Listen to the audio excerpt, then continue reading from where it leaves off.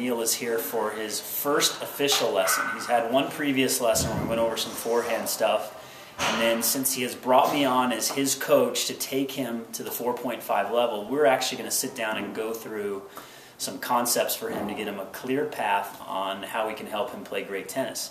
And for the last week and a half, Neal has been emailing me. He's been very diligent. He's been giving me his nutrition plan, his tennis plan, his inner demons, if you will, all the things he's been struggling with, and things aren't feeling great for him right now. So it's my job as a coach to help him get on that clear path to success and to improve. So now I'm going to turn it over to Neal.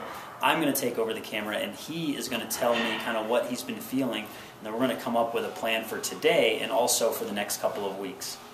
So, Neal, talk to me about where you're at with your tennis and how you think you can get to the next level, or what's missing and what's going to happen next. Well, I started playing again back in June, and I really sucked in the beginning, then got a little bit better just from repetition and getting back into a little bit better shape. Then things got worse really when I started trying to think about too many things to do. So I just haven't had any rhythm on the court lately.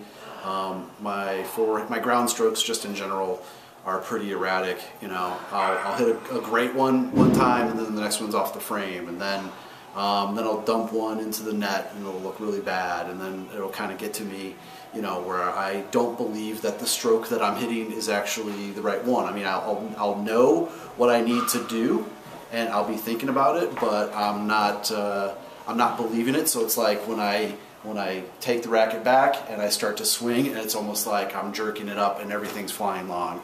So just consistency off of both of my ground strokes is probably the thing that's killing me the most right now, because I know I can do better than that. The fitness and constructing points and more of the strategic side, that's probably going to take a little bit more time, but you know, just knowing that I used to be able to hit these shots a lot better than I can, and I'm not doing it now, is pretty frustrating. All right, Neal, so here's what we're going to do. I got a chance to hear that rant. I've seen some of the emails, and appreciate you being very, very candid about what's going on with your game. And I don't know exactly what we're going to do with the solution yet. The way that I find solutions is I usually get out there and I probe, and then we find out maybe after a couple of sessions what's working. But here's where we're going to start. The number one thing is we're going to work on your mental game, okay? Forget about your technique. Forget about all these coaches, me, other coaches, and all this stuff. We're not going to go there right now, because we got to get you feeling good upstairs, because I think if you have the right ideas, the right concepts, the simple concepts, everything's going to start to flow from there. And one of the things we're going to work on is your breathing. So we're going to get into that, actually. Little did you know that I was a underground meditation expert and not a tennis coach, but yes, we are going to work on your breathing, and we're also going to work on giving you some simple visualization techniques, not the normal ones where you close your eyes and you see yourself hitting the ball, but more visualizing on the court, because I think what's happening is you're so focused on yourself and your technique and how you're holding the racket that you're forgetting about throwing the dart to the bullseye. I mean, when you go to a restaurant and you're playing darts with your buddies and you're having a couple beers, the only thing you're doing is taking that dart and you're throwing it right to the bullseye. So I think we got to get a little bit more into the target practice concept. We're going to work on your breathing a little bit, and we're going to refine a couple of things and give that a shot the next couple of days, the next week, and see if we see some momentum in a positive direction. And so I've been looking all summer like, you know, should I be doing like ladder drills, or should I be running lines, you know? Coach says no ladders and no drills. He just needs to get more efficient with his movement. So we just showed him a drill. Let's actually let's document that. We're working on he's going to hit the ball on a wide shot, and then he's going to cross over and split after, instead of taking 10 steps there and 10 steps back. So go ahead and show us, Neal. Sure, go ahead. Let's show the old way, bro. The old way would be that. Right. That would be my old way. Sure. All right. New way would be. That's it. Crossover, shuffle, split. Yep. 4.0 to 4.5 project, 4.5project.com. Might throw this on JeffSalzensteinTennis.com at some point, but had an enjoyable lesson tonight under the lights in Denver, Colorado. We worked on a number of things. Breathing. We worked on posture with how he hits the ball, especially on the backhand side.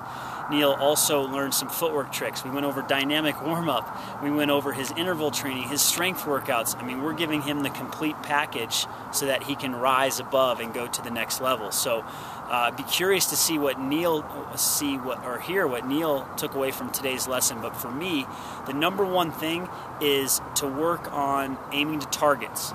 The number two thing is to work on hitting angles and softer angles against those dreaded pushers. I'm sure some of you out there have played the pushers. You can't play them deep. They're going to lob you, so you got to work on your angles. We worked on that as well. We worked on his posture on his backhand side. Neal made a comparison to a baseball player, so the posture on swinging a baseball bat. And then we just finished up with some great footwork stuff. Awesome lesson. He's got plenty of material to work with.